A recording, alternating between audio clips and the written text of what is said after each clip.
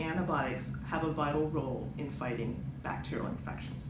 They can be very effective if they're used at the right dose, for the right infection, and for the right period of time.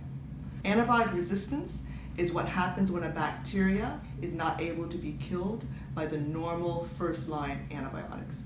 Antibiotic resistance occurs when antibiotics as medications are overused. Now, of course, antibiotics are absolutely life-saving when you have to treat a bacterial infection. But anytime you use antibiotics in a population of bacteria, there are some bacteria that will survive. And those bacteria can grow and proliferate. And so the next time that there is an infection from those bacteria, it becomes more and more difficult to kill them. Bacteria are shared between animals and humans and the rest of the world. There is an impact from antibiotics being used on the farm to humans having infections from these same bacteria.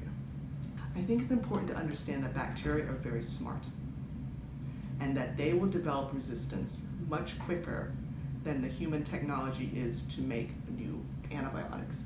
So if we overuse antibiotics, we will run out of these medications much faster than the bacteria will be killed.